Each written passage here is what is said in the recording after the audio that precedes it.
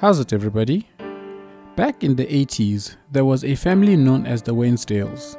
They had 2 kids, several pets, and though not known to be a rich family, Mr. Wensdale owned ranches near Driftwood and had a stable income.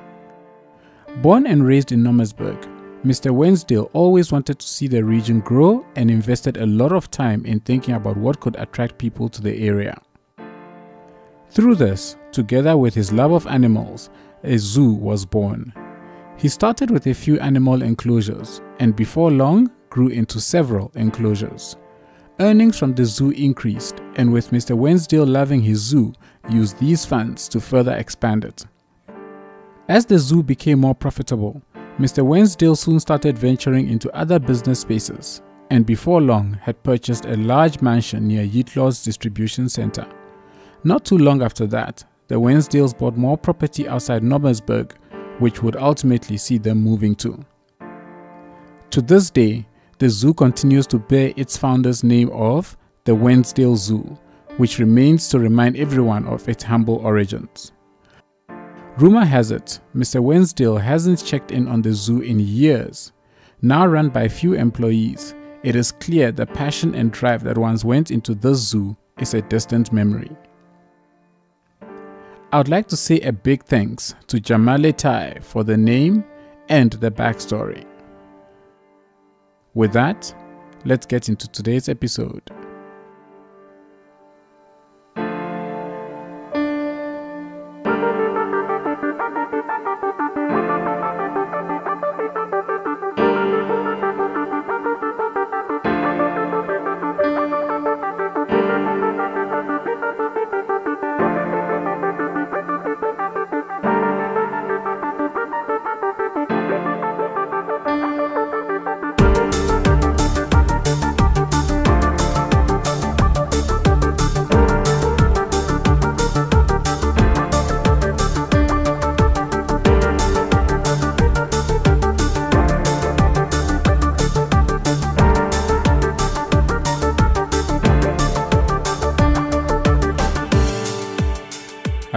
How's it everybody? Welcome back to the Nomasburg region.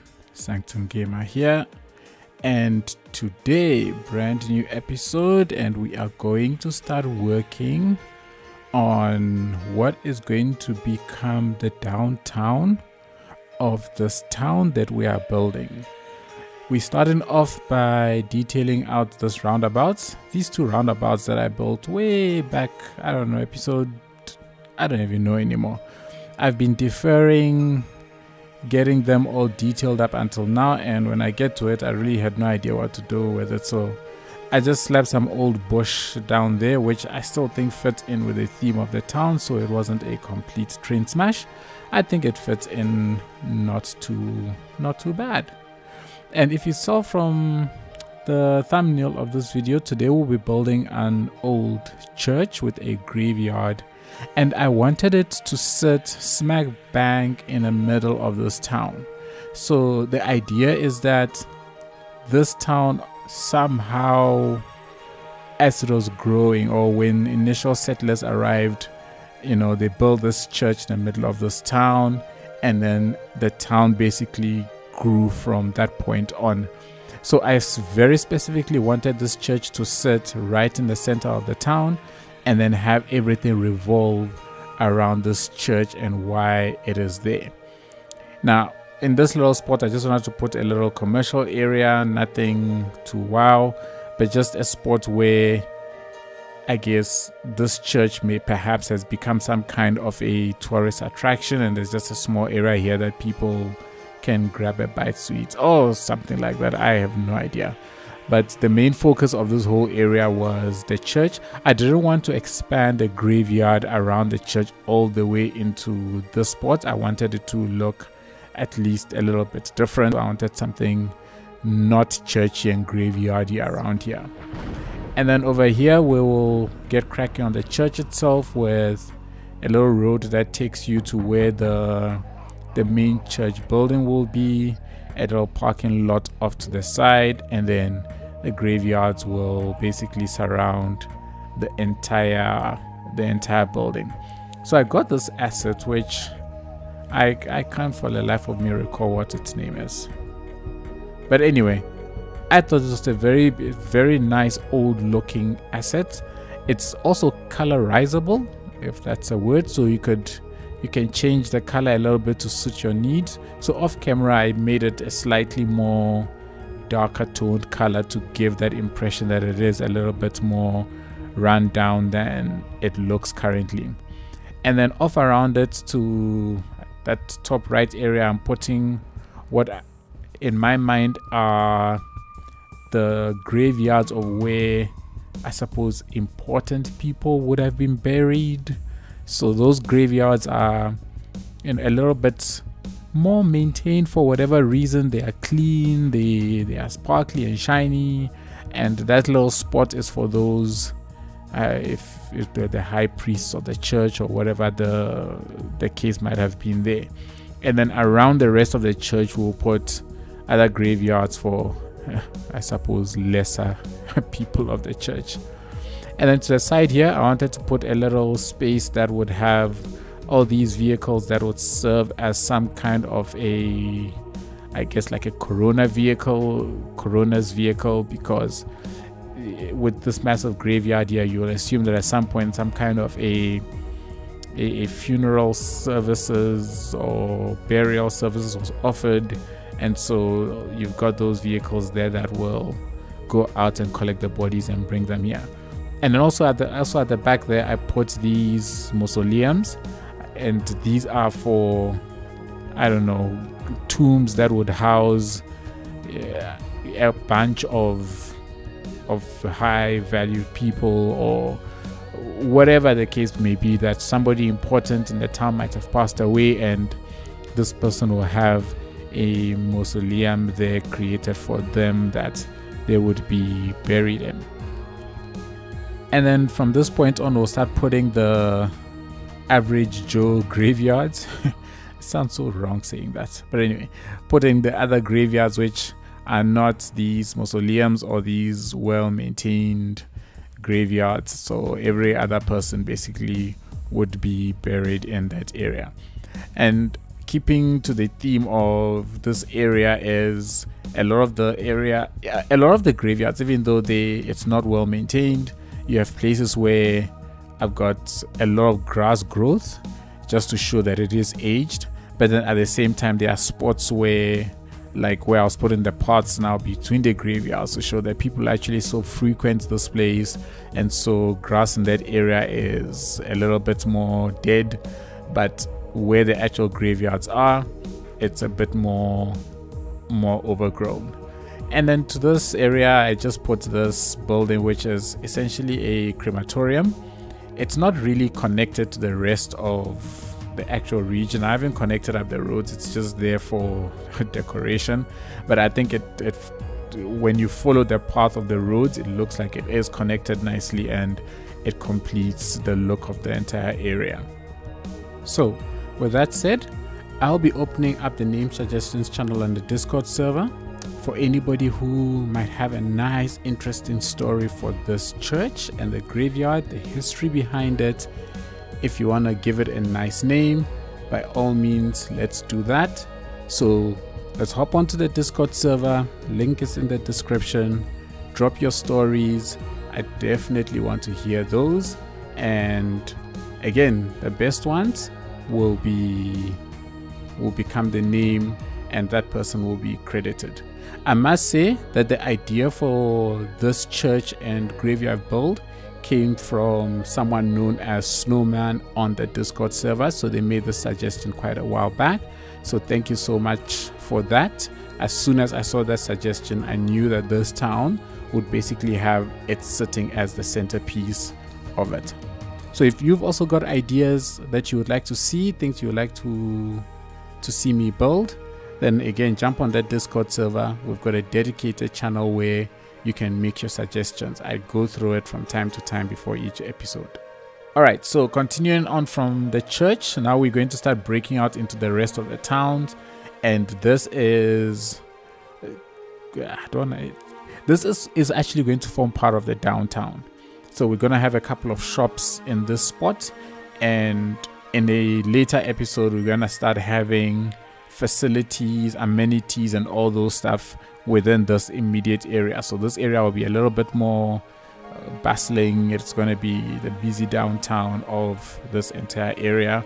So these shops that I'm putting down now are working as kind of the outskirts of the downtown, as it were.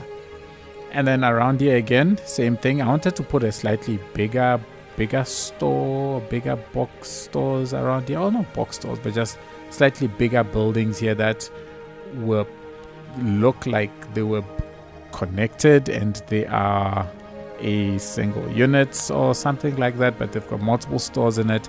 But I really just wanted this area to have a whole bunch of buildings clunked together and have multiple shops on all the different sides of this entire complex. And then, as I've mentioned before, I want to incorporate biking network into this town.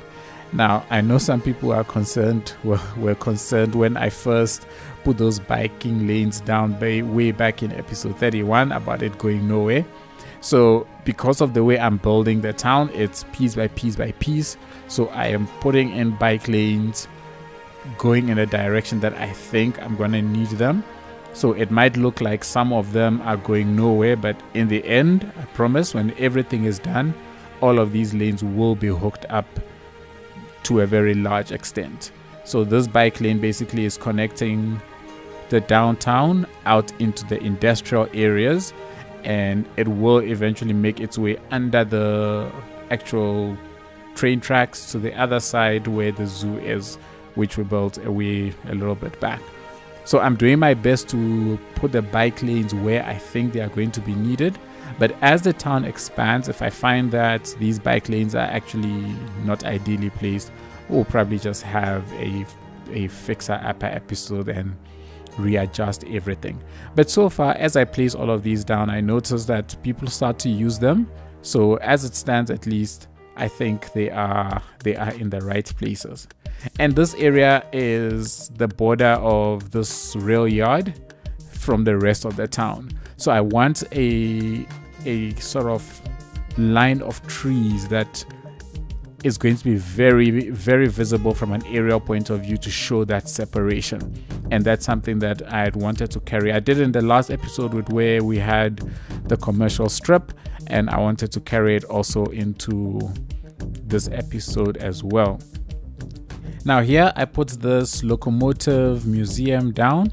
Now again, this is something that somebody suggested in the video where we built the turntable, which you see to the top of the screen there. They suggested that we have a locomotive museum somewhere in the town. Now that makes sense, and the suggestion was that it must have like steam engines and stuff like that. So I got a bunch of assets that will actually work perfectly for what was suggested. But at this point, I had already earmarked that I was going to have this locomotive museum here. So this is part of the vanilla game, if I'm not mistaken. I really wanted to have this piece here, and then I'm going to build this. I'm planning on building a much bigger locomotive museum, which will be on the other side of the rail yard towards the top right as you're looking at it now. So this is kind of a feel or a taste of building something like this, but I definitely plan on building a much bigger one as suggested by, what was their name? Brock Waring, I think was the name, if I recall right. So I'm definitely going to take that idea and I'm definitely going to implement it at some point. I'm not sure when, but at some point we'll definitely implement it. And this is where the bike lane basically terminates by this tunnel for now. What I will do, and I'm thinking we'll probably do this sort of stuff in a live stream, because I think this is the kind of thing that it'll be nice to hear from people who live in towns that have biking networks. You know, just I make tweaks to the biking network so that it fits in nicely. And then around here we're continuing basically with the industry, so we will be blending out into the massive industrial zone that's going to be set into the far left of the screen. And this is basically that blending zone from where the locomotive museum is, where the rail yard is, where the downtown is, and then blending out into what will be massive industry at some point. So on that, I just want to remind everybody, those who are wondering why I'm not live streaming anymore. I haven't live streamed in quite a while. That is true, so you haven't been missing any live streams or anything like that, but I am moving my live streams off of YouTube onto Twitch, so this is just a reminder. So if you wanna follow the live streams, get onto Twitch. Link is in the description. I also have it on the screen. Get onto Twitch, follow me there, and I'm expecting and planning to start live streaming again from next week onwards. So you could say Feb was my month off from live streaming whilst I basically make that switch from YouTube onto Twitch. So if you're keen on the live streams, follow me there on Twitch, and we'll get back into the live streams very, very soon. Just note that on Twitch I do play other games, but I'm going to keep to the schedule that I was doing on YouTube, which is every Saturday night. Well, Saturday night my time will be live streaming for City Skylines, and then on other days of the week I will be streaming other games. So if you're interested, by all means join me for a nice chat. But otherwise, City Skylines will remain every Friday night so that it doesn't create any confusion. Okay, and so this is the industrial area now starting to take shape a bit more. As you can see, blending from the last scene to this one, the density of buildings has picked up, the concreteness has picked up, and this now will continue into our massive industrial zone that we will be having in the near future. And all of this area, as you can see, continuing that rundown look, which I'm actually thoroughly loving. So that will do it for this episode. I think we made good progress. Next week we're gonna shift down, so looking at the screen downwards, and we're gonna introduce a lot of the transportation hubs, well, not hubs, but the depots and stuff that we need to try and start getting public transport in sooner rather than later, so that as we start building out the town, we'll just start incorporating the tram networks, we'll incorporate the bus networks and all of that. So we have all those depots in place, and then we get ready to start expanding and getting public transport in right from the get-go. Thank you all so much for watching. If you enjoyed it, kindly give the video a thumbs up.